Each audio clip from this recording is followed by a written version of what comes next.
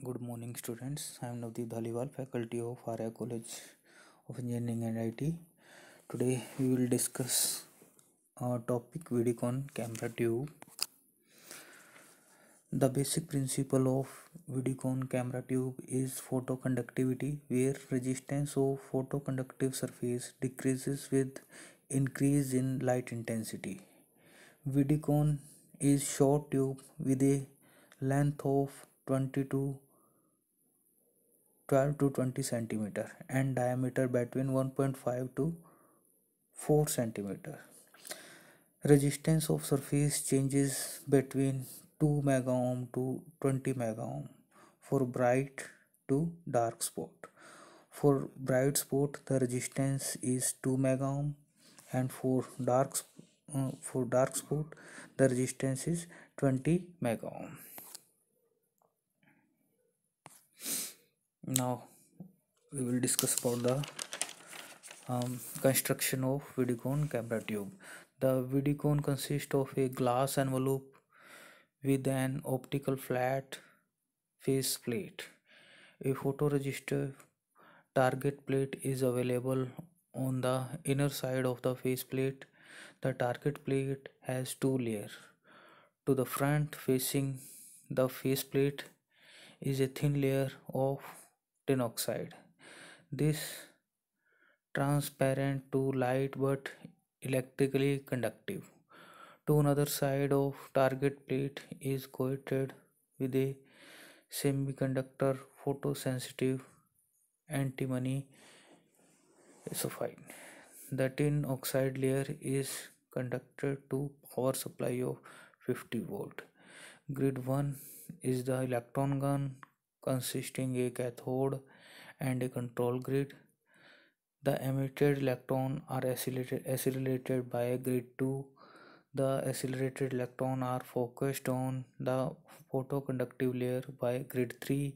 Vertical and horizontal deflection coil placed around the tube and used to deflect the electron beam for scanning. Now working. The working of the basic principle of Vidicon camera tube. The basic principle is photoconductivity. The working principle: light will pass through a glass, and after that light will pass through conductive coating.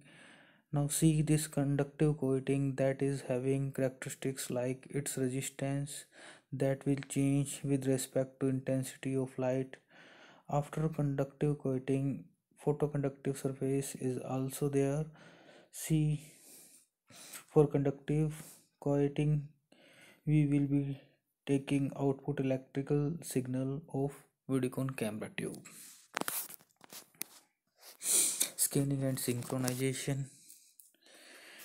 A still picture is fundamentally an arrangement of many dark and light areas. Each small area of light or shade is called picture element. All the elements contains the visual information in the scene. If they are transmitted and reproduced in the same degree of light or shade as original and in proper position, the picture will be produced. In order to produce video signal for all the elements in the picture, it is scanned by the electron beam. One element at a time is sequential order.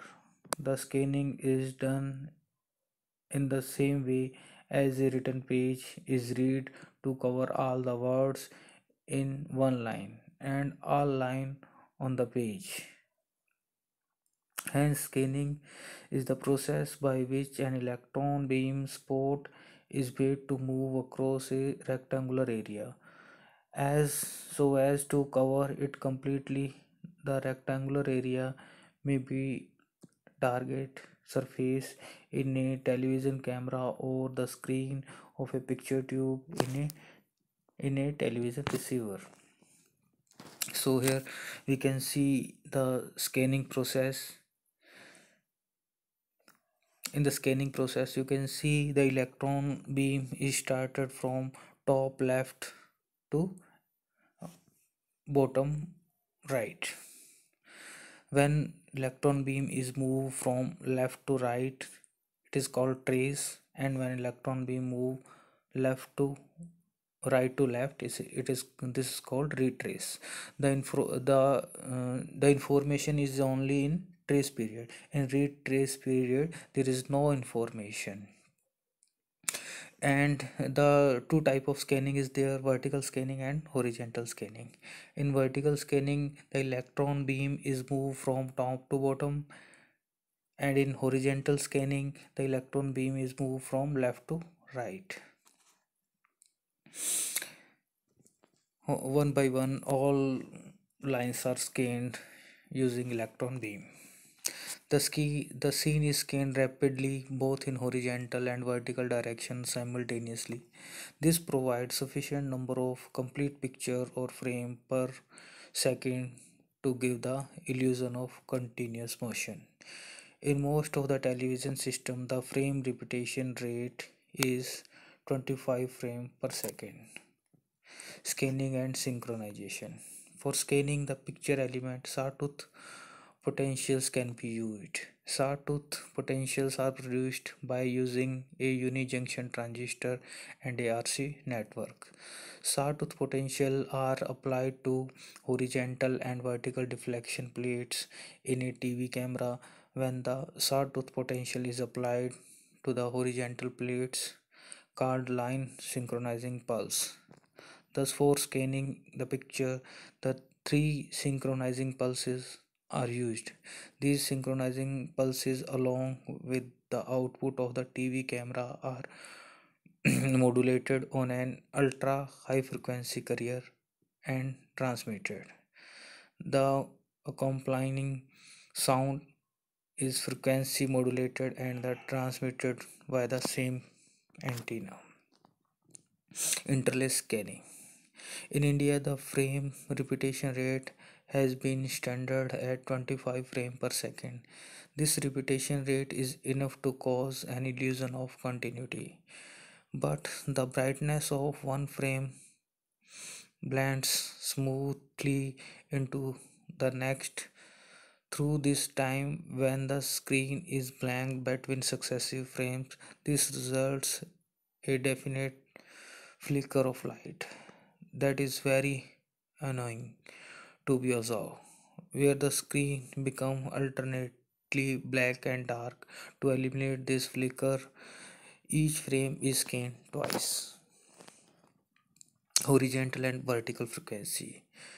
The movement of electron beam spot from left to right and back so as to start a new line in the same direction is termed as horizontal scanning. The horizontal scanning frequency is defined as the number of lines scanned per second. In 625 line system transmitting 25 frames per second, the horizontal frequency is 625 multiplied by 25. This is around 15,625 hertz. Consequently, time taken to scan one line is